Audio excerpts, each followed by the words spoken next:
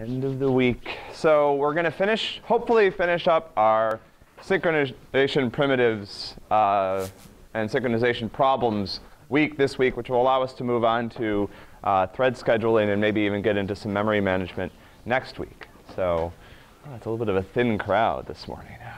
This is about that time in the semester, I guess.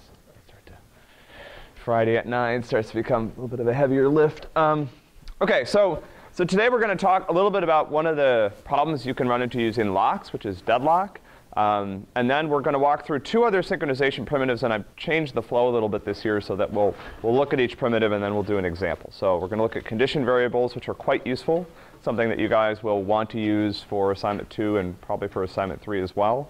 And then we'll talk a little bit about semaphores, which are probably the least useful primitive of the ones that you guys are, well, I guess you're not asked to implement, but of the ones that are implemented or will be implemented on your system. But there are some cases where semaphores are useful. And then we'll talk just a couple slides about, more general advice about how to choose the right primitive for you, or probably more accurately for the problem you're trying to solve. All right, so assignment 1 grading should work. Again, if you guys submit patches that you think should apply and they don't, or things that you think should work and don't, please let us know, and we'll look at it. I think what's up there works, but who knows? There's always a possibility that there's something broken. So, and if I was you and I was taking this class and nobody had forced me to complete things by any particular point in time, but I was still hoping to be able to complete things by the one point in time where you do have to complete things, I would probably be working on assignment 1 at this point and hoping to wrap that up next week so I can get on to assignment 2, right? So how many people are working on assignment 1? How many people have submitted a patch for assignment 1? I have. Mine worked. OK, so yeah, let's get to that point. That part is open, so you guys should be able to. And look, like you can submit that as many times as you want. I'm not encouraging you guys to bang against it to do incremental sort of incremental grading. But if you guys have a lock implementation you think works, run the lock test. I mean, our testing doesn't do anything that you can't do yourself. In fact, it does the exactly same things that you would do yourself. So if you run the lock test a few times and you pass, and you run our CV tests and you pass those, and you run a couple of the problems, and the output looks correct to you, then you should be in good shape, right? So it shouldn't be a big surprise when you submit things. We're not doing anything that you can't do locally. So do some testing first, but please get on to starting assignment 1. All right. Any questions on last time? So last time we looked at 2 different ways to implement locks. We looked at spin locks, which are busy waiting, which involve busy waiting and force threads to wait actively until some condition changes. And then we also looked at sleep locks, which are, in many cases, a more efficient solution that allow threads to sleep and wait to be awakened. So any questions about that material before we do a very brief review? Any questions? OK. So spinning is almost never a good idea on a Kevin. What kind of machine would I never want to spin on, or almost never want to spin on? Not sure. Frank, can you help him out? Yeah, on a single processor system, because frequently the thing I'm waiting for is for some other thread to finish, and if I am holding the CPU, I'm preventing that thread from finishing what it's doing. So the longer I sleep, the longer I will have to wait, right? And when I'm deciding which synchronization primitive to use, whether to wait actively or wait passively, what might I want to consider about the length of the critical section? Anurag.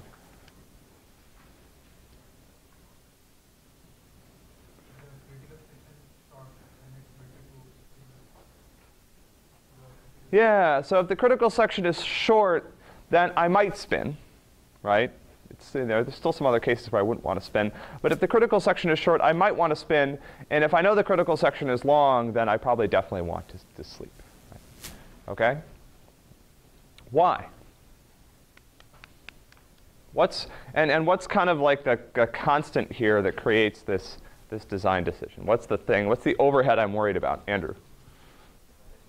Yeah, see, he's smart. He's got slides from last year or notes or something open.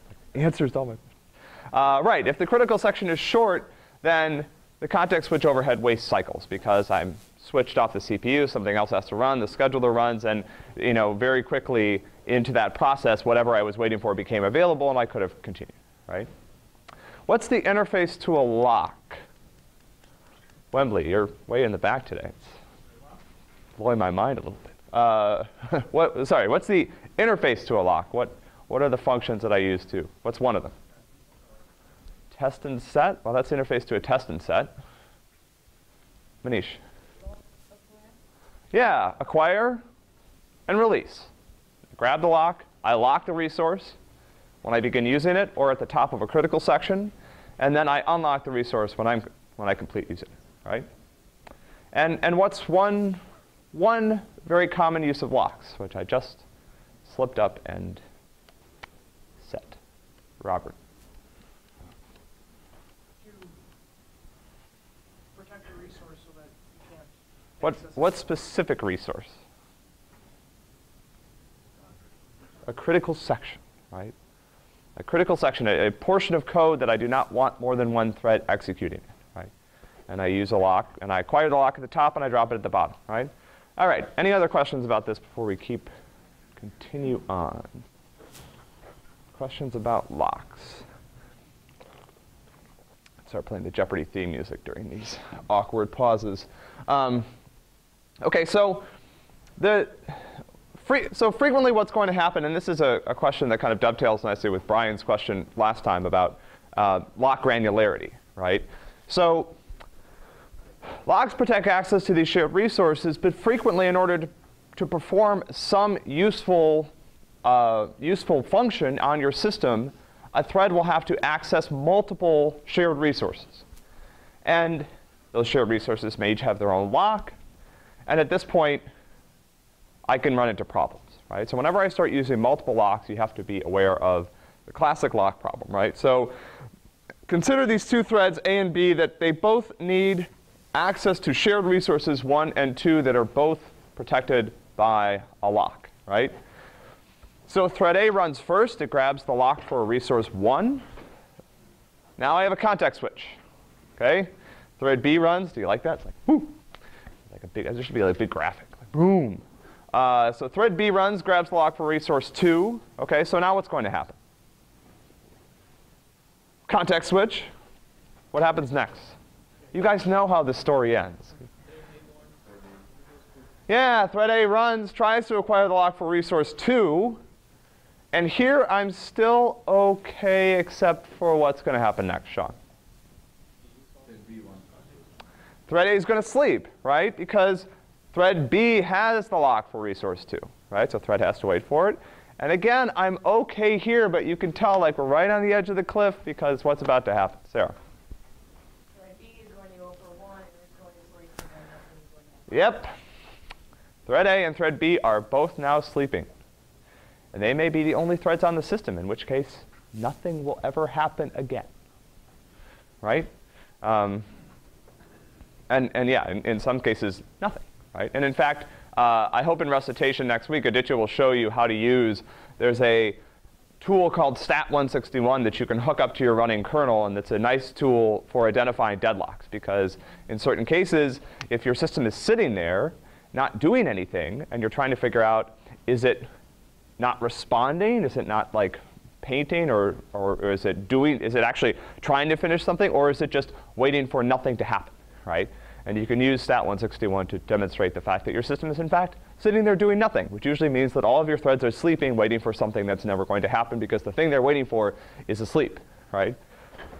So this is this classic condition which is called deadlock, right? So deadlock occurs when a thread or a set of threads are waiting for each other to finish, and thus nobody ever does, right? So deadlock always involves some kind of circularity, right?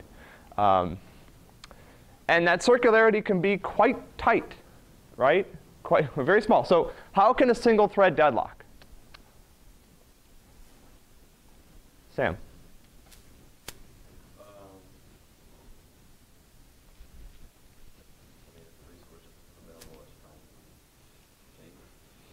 No, I mean, in that case, it would probably just wait, and assuming that resource is held by somebody else, it would eventually run. Sirach, how could this happen?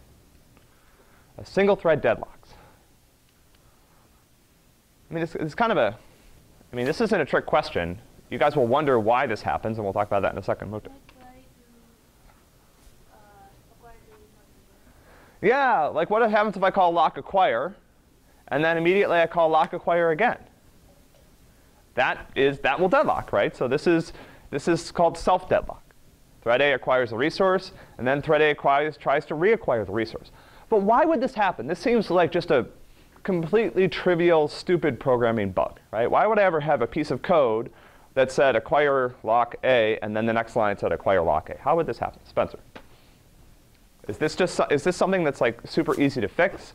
Like, oh, duh. You know, it was like those, you know, those bugs where you get where it's like you had a null pointer exception and you went and found it and it was like, you know, dereference null, right? Like, so is this easy to fix, do you think, all the time? You're going to say no. It's a good answer. So what could happen here that would cause this, that would make it very difficult to find? Or why does this happen at all? Sean. Because of the kernel, it's type initiates an action where the thread goes back to the thread. Not all of the state is understood.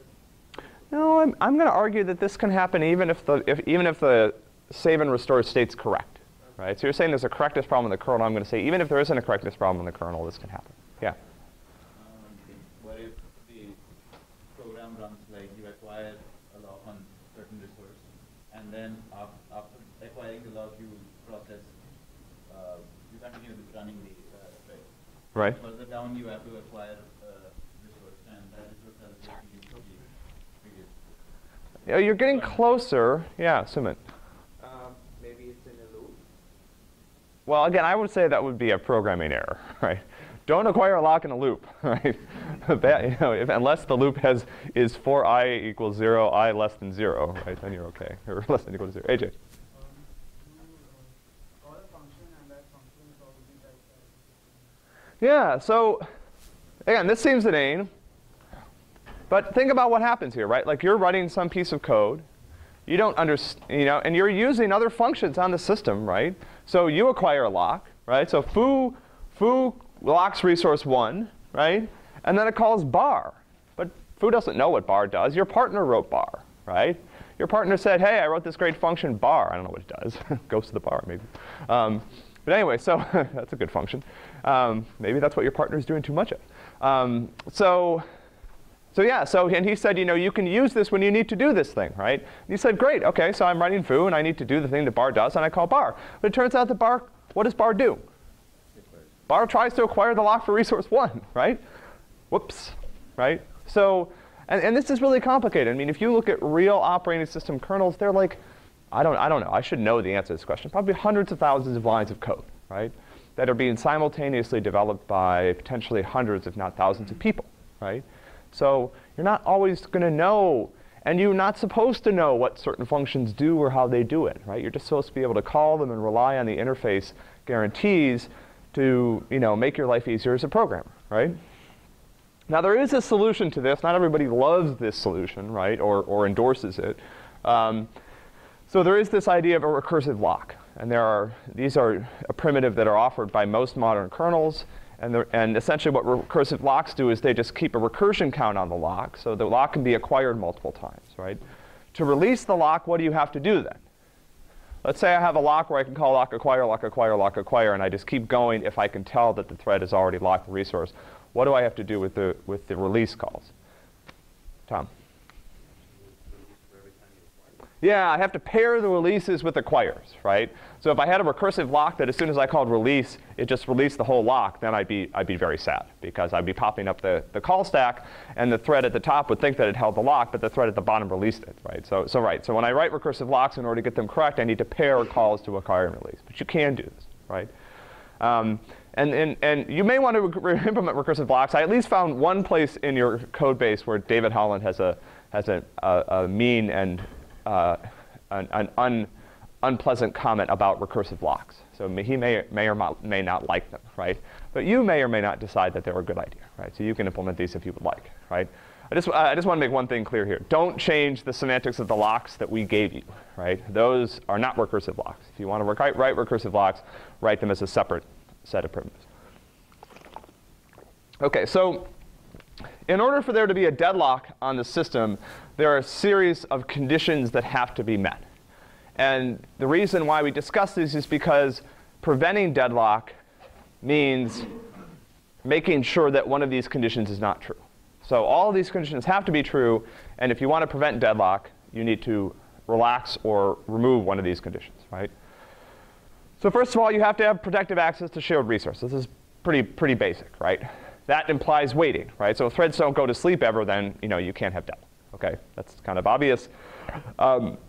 No resource preemption, which means that the system doesn't have a mechanism for taking resources away from threads that already hold them. So once a thread has a resource, the kernel or the system that's providing the lock primitive doesn't have a good way to like rip it out of its hands and give it to somebody else, right? Multiple independent requests, which means that I can acquire some subset of the available resources on the system. So when we looked at things before, the thread A and thread B were both requesting resource 1 and resource 2 independently. Okay? If I had to request them together, then I wouldn't have had the problem that I ran into. Okay? And finally, and this is one of the things that's frequently used. So, so these top three are, I would say, the least common ways to remove deadlock conditions. Right? The circular dependency graph is the most common way of avoiding deadlock. Right? This is the most common way of getting yourself out of a deadlock situation, because most of the time you want these top three things. You have shared resources, you want protected access, you don't want to have to lock them all together, because then you end up having just one big, giant, ugly lock that is slowing your whole system down, and resource preemption becomes very, very hard to do right? Like once a thread has a lock, like what do I do to get it away? And how do I let it know that I took the lock away from you, sorry, So these things are usually kind of difficult to do, but the circular dependency graph is one of the things that you can usually do, right? But a circular dependency graph means that when I look at the resources that are trying to be acquired and the threads that are trying to acquire them, there's a circularity that I can identify, right? In the self-deadlock case, again, that circularity is on the same thread, right? Normally, on your system, you'll see deadlocks occurring between multiple threads, right? So, and it'll be like what we showed you before, where thread 1 had resource A, wanted resource B. Thread 2 had resource B, wanted resource A, right? So I have a circle there with 2 nodes, OK? So here's the classic dining philosopher synchronization problem that is, which I feel obligated to discuss. I don't know why. It's not such a bad problem. If anybody can identify any of these philosophers, extra credit. I'm not even sure I know who they are. Well, I think I know who 2 of them are. Well, maybe 3 of them. Maybe only 2, actually. OK, so I have a series of philosophers that have sat down at dinner together, and each to their left and right is a single chopstick, right? Apparently, this table was not set by the crew from Downton Abbey, and because there isn't enough silverware here, right? But anyway, so and as they start to eat, what happens is that they each first pick up the chopstick or the dining utensil to their left, right?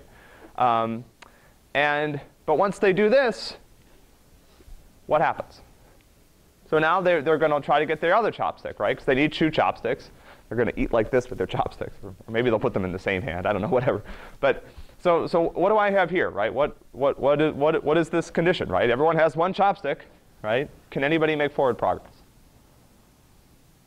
Now, this is a deadlock, right? So I have a deadlock, and I have a circular dependency graph that just kind of winds its way around the table, right? This guy has this resource, wants this resource. This guy has this resource. You can see how this goes, right? In this case, I have 5 different threads or philosophers that have caused a deadlock, okay? And so, again, we can talk about how to address this deadlock and any deadlock by relaxing one of those 4 requirements, right? Relaxing or eliminating one of the 4 conditions that are requirements for deadlock, right? So, whoops, I didn't want to go back through this again. Okay, so the first one is that there's protected access to shared resources that involves waiting, okay? So for example, if I had a way so that if I couldn't get the second chopstick, I would just put down the first chopstick. I wouldn't wait for the second chopstick. I would just drop the first one, right? So if I had a way to do this, right, then this problem would solve itself, right? Because somebody would realize that they couldn't get the second chopstick, drop the first chopstick, and that would break the cycle, right? And then somebody would get 2, and a couple of people would end up with 2, and a couple of people would end up with 1. But the problem is that when you look at the semantics of the locks on your system, for example, lock acquire sleeps if it can't acquire the resource. There's no option not to sleep, right? Like you are going to be put to sleep and woken up when the resource becomes available, right? So again, this requires some change to the semantics of locks as they're usually implemented, right? So this might require a new primitive, right? So here, again, here's another condition that requires a new mechanism. I can request both chopsticks at once, right? I could have some, and it wouldn't necessarily mean that I would have to have a lock for each pair of chopsticks, right? It could just mean that there was some, there's some lock acquire call on my system that tries to lock both locks, right? And doesn't return unless it can lock both locks, right? And that would be kind of interesting to see if you can implement something like that. But again, this is a new mechanism, right? We don't have that. Our lock acquire locks one lock, okay? So again, this is the most common way of getting out of deadlock, right? Is to break cycles. And the normal way that we break cycles is we impose some kind of ordering on the requests, okay? That ordering can be entirely arbitrary, but there has to be a well-defined order for a set of locks. If you have an ordering for a set of locks in which those locks are always acquired, you cannot deadlock, right? Because you cannot have a circular graph, right? So for example, if I numbered the chopsticks 0 through 4, right? And I always grab the higher numbered chopstick first, then this case wouldn't deadlock. And I'll go back and show you this on the picture in a second, right? And then the final way is to figure out a way to detect deadlock and essentially take a resource away from a thread, right? So the system had a way of identifying that there was this deadlock condition that we had just seen, and it essentially went to like Isaac Newton. It was like, boom, I'm taking your chopstick. That would also work, right? So let's look at each one of these, right? Or at least a couple of them. Where did my philosophers go? There they are. OK. So here's where we got to, right? OK, so again, there's a couple of options here. One option is I can take I can take somebody, discard, and I can go whack, right? I could just take his chopstick away, and I could give it to Isaac Newton, and then essentially some of these other things would also fall down, right? So that's one way of getting out of this cycle, right? Another way to do this would be to number the chopsticks, right? So if I numbered these chopsticks 0 through 4, and my rule was that I always grab the higher numbered chopstick first, then what's going to happen is that I always grab chopsticks in the order of their numbers, right? So I always start at the higher number and then go to lower number. What's going to happen is that one of these guys is not going to grab the same chopstick as everybody else. 4 people will grab the chopstick on their left. 1 guy will grab the chopstick on his right, okay? And that will break me out of the cycle. Let me see if I can describe how this would work, right? So this is 0, 1, 2, 3, 4, okay? So this guy has chopsticks. So this guy is the one who's going to help us, right? Because he has chopsticks 0 and 4, right? Everybody else is going to grab the same chopstick. This guy has 1, 0. This guy has 2, 1. This guy has 3, 2. This guy has 4, 3, right? So all 4 of these guys, I wish I knew this guy's name. He's got great hair. But all these guys are going to grab the same chopstick, okay?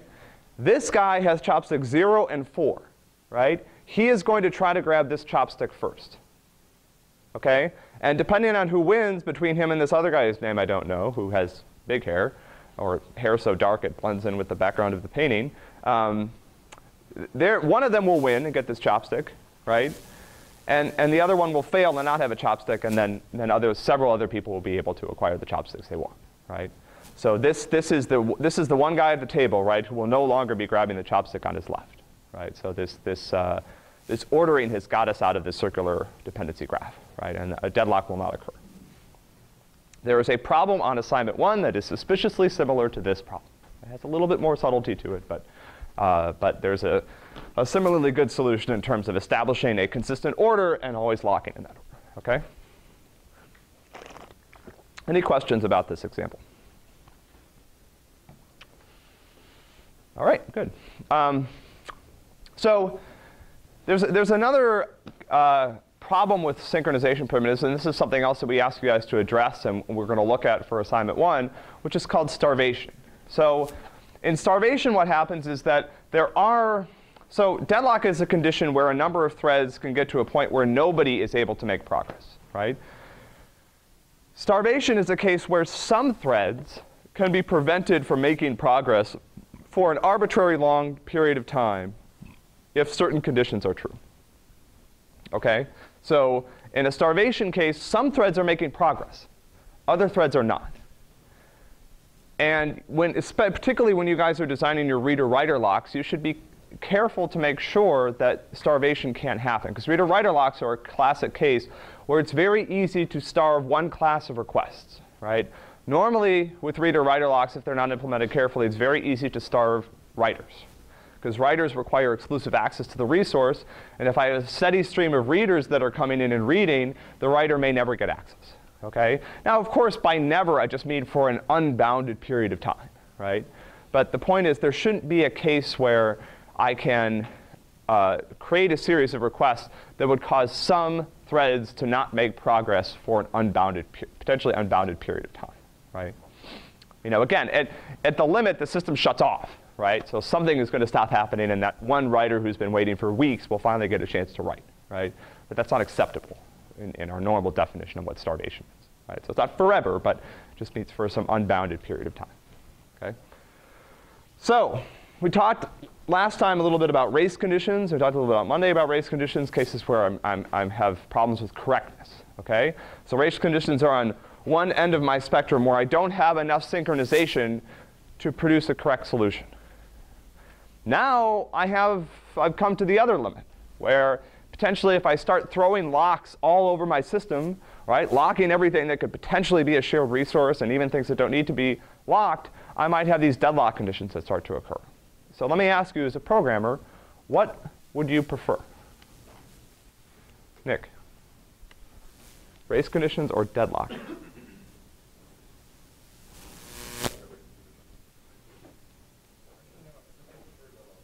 Why?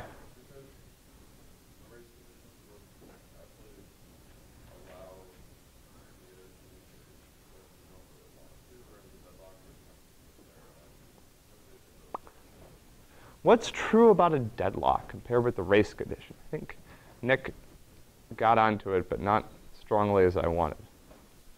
Peng.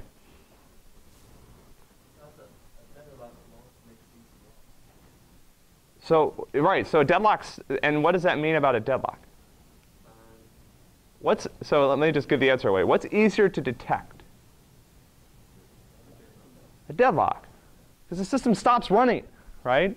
With a race condition, you might have some weird thing that happens where some data gets corrupted, and eventually, normally, in the kernel, race conditions lead to some kind of fatal error, right? But that error might occur like much later. And it might take you a while. So this will bedevil you guys for assignment 2 and assignment 3, because you'll have cases where you have not synchronized things properly, and stuff will just go wrong, right? Like weird things will happen, right? You'll run a user program that's supposed to be bin CP, and it'll have some pages in it from bin cat, right? And it's going to not act like CP, and it's going to not act like cat either. It's going to just do something dumb, right? And you'll be scratching your head like, what is happening here, right?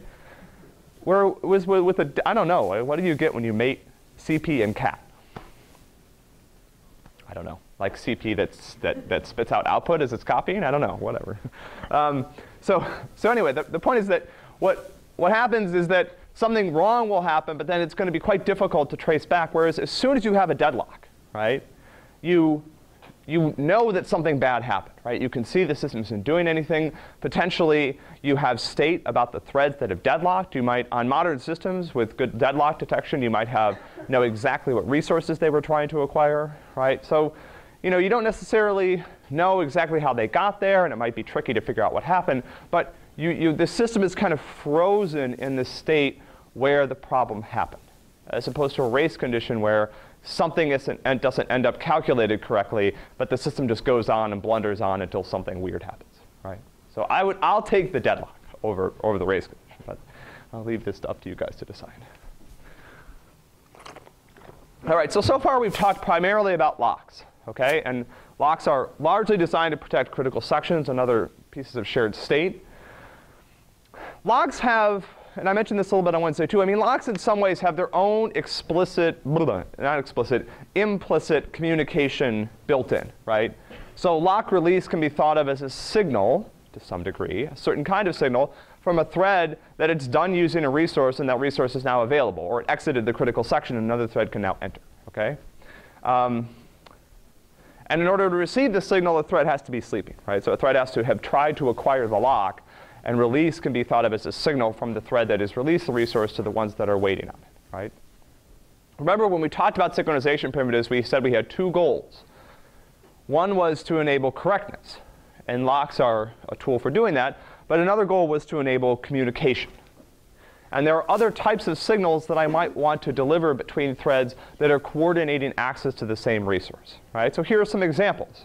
There's a buffer that has data in it now, right? Maybe that data came from a network socket or a file, but maybe there's some other threads on the system that are responsible for doing something with the data once the data is in the buffer, okay?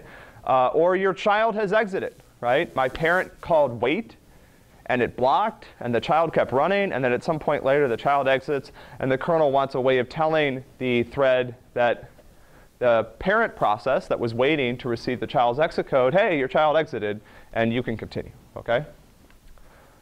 So we refer to a certain type of signaling mechanism within the kernel, and this is one you guys will get to implement, as a condition variable, okay? And a condition, when I started using condition variables, I probably spent 5 years before I really thought about what it meant, like what, because sometimes we call them CVs, right? Which is probably not a good thing to do, right? Because condition variables really are what they describe, right? A condition variable is a signaling method. It is not, on the other hand, condition variables maybe have a confusing name because a condition variable is not a variable, right? It is a signaling mechanism that is designed to allow threads to safely communicate when certain changes to a variable have occurred. Right? So conditions involving this variable, right? So CB wait is, so this is part of the condition variable interface. CB wait is a call that allows me to wait until a condition is true, right? And CB wait is usually used in a block of code that tests the condition to ensure it is true. And then there's usually a call called CB notify that is used to alert other threads that the condition is true, okay? And the condition, again, is usually represented as some change to shared state that's significant to certain threads, right? So the buffer has data in it, which I can measure by having a variable called buff size. And if buff size is greater than 0, then some threads that are waiting for data in the buffer are able to run, right? So when those threads are going to CV wait until the buff size is greater than 0, and threads that put things into the buffer are going to call CV notify to let those threads know that there is data in the buffer, right? There's also a third part of the CV interface, which is called CV signal, right? Wait, sorry. Oh, well. There are three calls to the CV interface. There is wait, which waits for the condition to become true. There's a notify or broadcast mechanism that alerts every thread that's waiting. And then there's usually a way to alert only one thread, right? So when the condition changes, the thread that has changed the condition has the choice of waking up everybody who's waiting or waking up one thread, right? And this can be used in certain cases as an optimization mechanism, right? If I know, for example, that I don't need to wake up everybody because only one person's going to be able to get access to the resource, then it might be safe to only wake up one thread, right? So we'll look at an example of this, okay? So again, CB condition variables represent and are used to convey more information than locks, right? Locks are just locked, unlocked, right? They can't represent more complex state, right? Whereas condition variables are used to represent state that usually can be in 2, 3, n different states, right? And where threads want to know when certain things have changed, right? So again, a buffer can be full, it can be empty, or it can just have data in it, right? If the buffer is full, then certain threads may want to know that because they can't do certain things. If the buffer is empty, certain threads may want to know that because they can't do certain things. And if the buffer has some data in it, then maybe everybody can make progress, right? Right, exactly. So this is what I just said. Sometimes I feel like I'm reading the slide's mind. All right, so Okay, so here's the example we're going to work through, right? This is a classic example using CVs. It's the bounded buffer producer-consumer problem. I have a buffer of data that contains a certain number of data items. It's a fixed size buffer. And I have threads that are withdrawing and inserting items into that buffer, okay? Clearly, I can't withdraw an item if the buffer is empty. Clearly, I can't insert an item if the buffer is full, right? And I have two different types of threads, 3 different states, right? This is, again, what I just said, okay, right?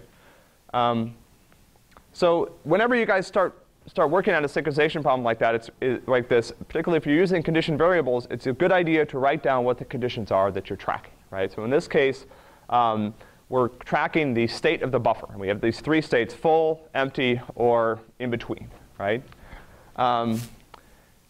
And here are some invariants that we want to make sure are true, right? So if the buffer is full, the producers cannot put more items into it, right? So producers must sleep if the buffer is full. Consumers must sleep if the buffer is empty because they can't withdraw items, okay? The final 2 things that we also need to think about, right? This is kind of like designing recursive base cases or something like that. So if there is room in the buffer, producers should not be sleeping, right? And if there is data in the buffer, consumers should not be sleeping. So this is a condition that we want, okay? So here's our example. I have this produce function. I have this consume function. We assume that producer threads run produce, consume threads run consume, okay? And at some point, the producer thread is just going to put the item into the buffer, and the consume thread is going to get the item from the buffer. There's other code in here, clearly, right? But let's think about how we're going to design this. So the first question I have to ask is, we're going to have, we look back there, and there's probably what we're going to end up having, right, is some, maybe it comes up pretty quickly, right? A count, right? How many items are in the buffer, right? This count allows me to test what state the buffer is in. If the count is 0, the buffer is empty. If the count is equal to the buffer size, it's full. And if it's not one of those cases, then it's in between, right? What is true about this global count? What's that? It's going to be atomic. Well, is it going to be atomic yet? I mean, I like that as an aspirational goal, right? So why would I want this to be atomic? Bart, who is going to be modifying this variable?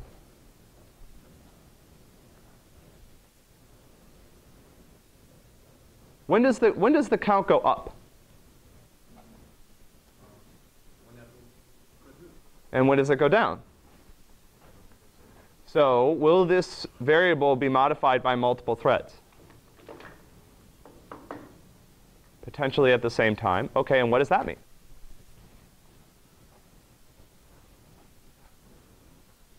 If I have a piece of shared state potentially modified by multiple threads, I need to make sure those modifications are safe by doing what? What other synchronization primitive do I need here? Tom? I need a lock, right? This is shared state. It's shared state that's accessed by multiple threads. So, and this is an important thing to note with condition variables, right? A condition variable, and in fact, on your system, a condition variable requires that you pass it a lock, right? Because a condition variable is also always associated with a condition, right, expressed by a variable, which is shared state, and that condition is always protected by a lock, OK? Yeah?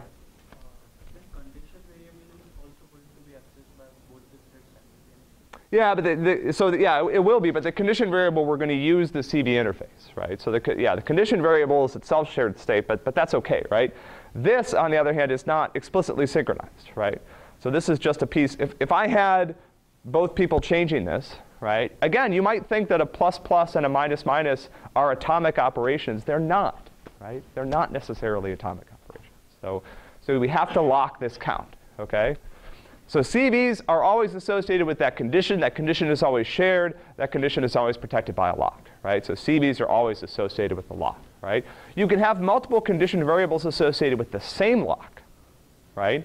So multiple condition variables indicating different things about a single condition. But there is always at least one lock associated with the condition variable, OK?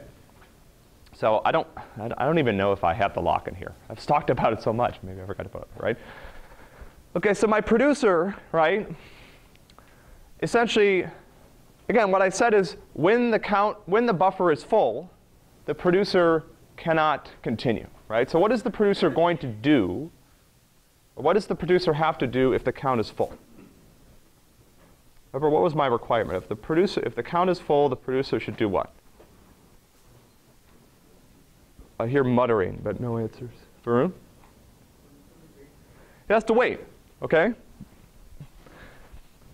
Now, after the producer puts an item into the buffer, it's going to bump the count, right? So this is still just kind of the control flow here, right? The consumer starts to look very similar, right? So when the buffer is empty, the consumer is going to wait. Once the consumer is able to make through, it's going to decrement the count, right? So this is, again, without any synchronization, right? This is basically the solution to this problem, right?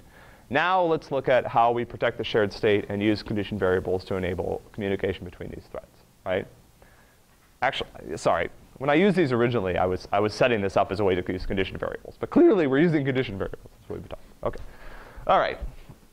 So let's rewrite this using condition variables. So this is the basic control flow we want, right? But we have a couple of requirements, right? First of all, we need to protect the count. Protect this house. Protect this count, right? Secondly, we need to enable communication between the producer and consumer. So the consumer, now see, the consumer knows when to wait, but the consumer doesn't know when to stop waiting or when to wake up, right? When the condition has changed in a way that's significant for it, right? Same thing for the producer.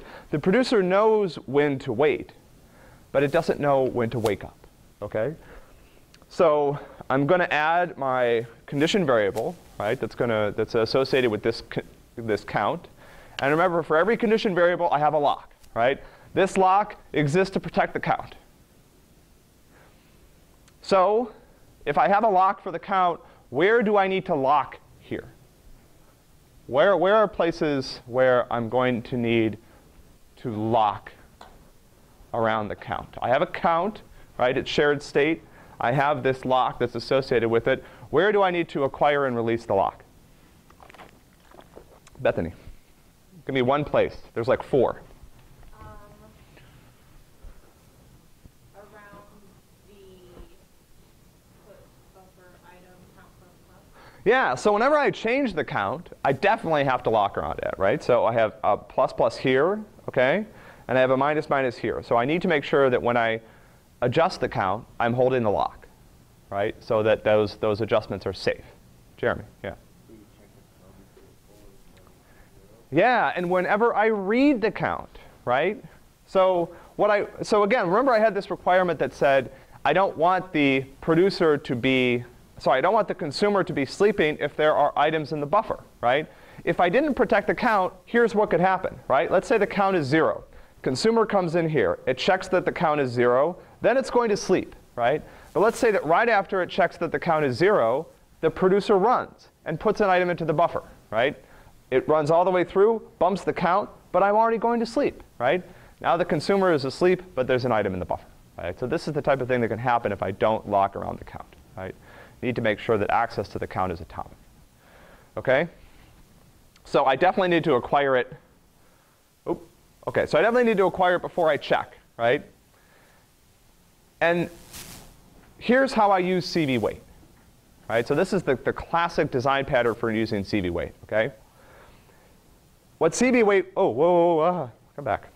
I didn't want to do that, I want to do this. Okay, so CV wait, and this is the semantics that are used by your system, right? Takes the condition variable to wait on, and it takes a lock associated with the condition that I'm checking. CV wait will check that I hold the lock and blow up if I don't. So if I call CV wait and I don't hold the lock associated that I pass in, CV wait should die, right? Because that's a programming error. What CV wait will do is it will sleep on the condition variable and drop the lock, right? So when I call CV wait, 2 things happen kind of simultaneously, right? The first one is I drop count lock. The second thing is I sleep on the condition variable, okay? When CV wait returns, I hold the lock. So the idea is that CV wait drops the lock before it sleeps so other things can happen, right? But when I wake up, I grab the lock again, okay? So the idea is every time I come through this condition, I hold the lock, right? And as soon as I exit this, I still hold the lock, okay? So CV wait, you can think of as not altering the fact that you hold the lock. When CV wait returns, you still have the lock, so it's safe to check the condition, okay? And what I do here is that I just sit in this loop, right? Because it's possible in the scenario we're about to describe that, so here's a good question. Why do I need to check the count every time, right? Why not just have if count equals full, CV wait? And then I just keep going, right? Why would I need to check the count every time? This is the operation that is going on parallelly. That's on a high level, that is true, right? So there's multiple threads going on. But what's like an example of a case where I might wake up, but then I might check the count and it might still be full? Amit. Consumer hasn't read in. Well, so we haven't looked at where we're going to put in the calls to CV signal yet, right? But here's a case where this could happen, right? So let's say there's the buffer is full, okay? But there's 5 producers that are waiting. And let's say one consumer comes through and takes one item out of the buffer. And potentially all 5 producers now wake up. But how many of them are going to get to put an item in the buffer? 1, right? And for the other 4, they're going to check the count again. It's going to be full. They're going to go back to sleep, right?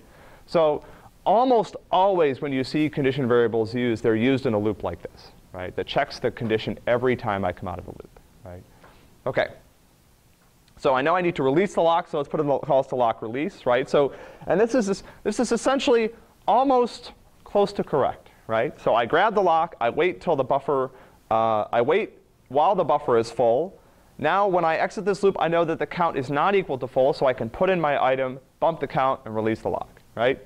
The consumer ends up looking very similar, right? I acquire the lock, I wait while the count is 0, and after I deck the count, I drop the lock. So this looks good. Does this work? Anyone want to venture a guess? What's usually the answer when I ask that question? Dan? No. I got to start messing with you guys more. No, this is perfect. This is exactly. Right, so what's missing here? Tim, I have calls to wait. Yeah, who's ever going to wake this dude up? You know?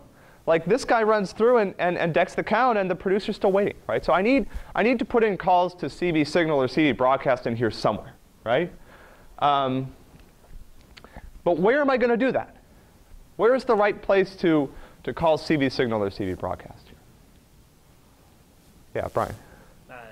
In the other thread, like for the producers, you would notify them from the consumer. Well, okay. So actually, I don't want to go down that path. I have one CV here, right?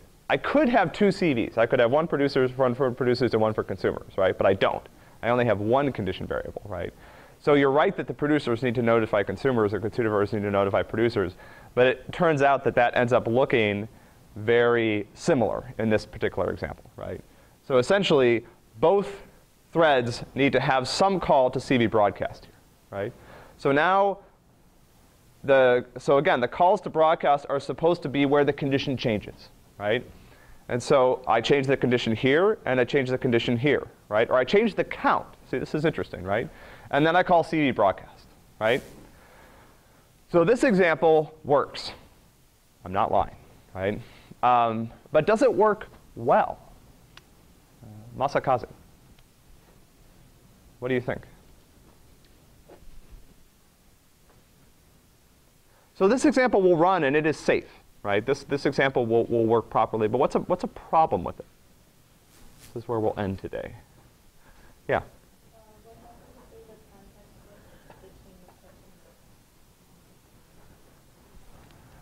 So what happens? Okay, so that's a good question. What happens if there's a context switch between my put and changing the count? Is this safe in this particular example? Still has the lock acquired. Yeah. So whatever thread is doing the put or get still has the lock, right? So it turns out in this particular example that the lock that I'm acquiring is not just protecting the count. It's also protecting the buffer, right? So once I grab the lock, nobody else can make a change to the buffer, right? So the idea is that these two lines of code, this whole thing is now a critical section, right? Both of them are, right? So these two lines of code and these two lines of code cannot be executed, cannot be interleaved, right? That's a good question, right? But what's another problem with this, Varun? Yeah. Yep.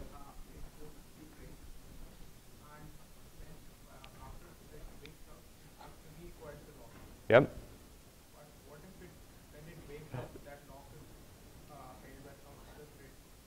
So CV wait will not return until it can get the lock, right? So CV wait will grab the lock, and if it has to wait for the lock, it waits for the lock, right? It's a good question, okay? So remember we talked about the count is representing a condition, right? But that condition had 3 states, right? The states were full, empty, and in between. So if I increment or decrement the count, am I necessarily changing the state of the buffer? Yes or no? No, because if I'm in between, let's say the buffer has 4 items in it, and the buffer has a size of 8, and I bump the count. I haven't changed the buffer from full to empty or from full to neither, from neither to empty, right? I haven't made a change in the state, right? So what's going to happen here is that if I broadcast every time I change the count, right? So let's say that the buffer is in this in-between state. I'm calling broadcast every time, right? That's not necessarily a potential problem because again, I will call broadcast when I need to, right? But what are the cases when I need to call broadcast? There are 2 cases where I need to call broadcast. Mukta, what's one of them? Well, when it goes from neither to full, when it goes from full to other and from empty to other, right? So a better way to do this is the following, right? So when I'm the producer, the only time I call broadcast is if I just put the first item into the buffer, right? Because in this case, the consumer should wake up, right? If I'm the consumer, the only time I call broadcast is if I've just consumed I've just created the first empty space in the buffer, right? Because that's when the producer should wake up, right? So this is a better way of writing this example. Yeah, Dan.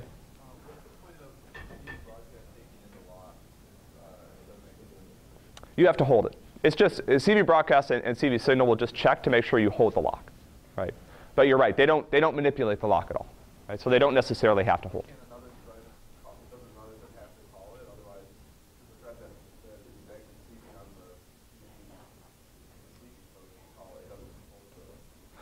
No, so the idea this is a good question, right? So the idea with CV broadcast is that it's a programming error to call it if you don't hold the lock, right?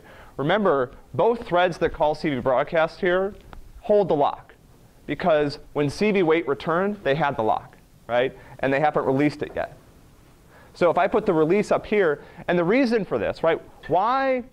So this is a good question, right? And Dan's raised a good point. Why would CV broadcast and CV signal check to make sure I hold the lock?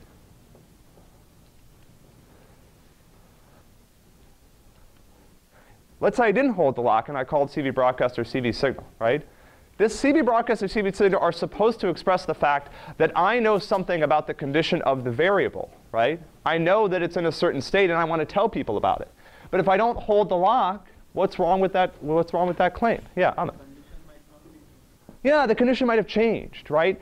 The thing that's preventing the condition changing when I call CV broadcast is I hold the lock, right? If I drop the lock, let's say I put the lock release up here, right? Okay, and then I called CV broadcast. The problem is that other threads could have run in there, and so my version of the count may not be read anymore, right? So the idea with CV broadcast is that I have to hold the lock because holding the lock is what's supposed to be preventing that condition from changing, right? And if I don't hold the lock, then I really don't know anything about the condition, right? As soon as I drop the lock here, I don't know necessarily what count is, right? Okay, good. So I will see you back on Monday, and we'll talk a little bit about semaphores.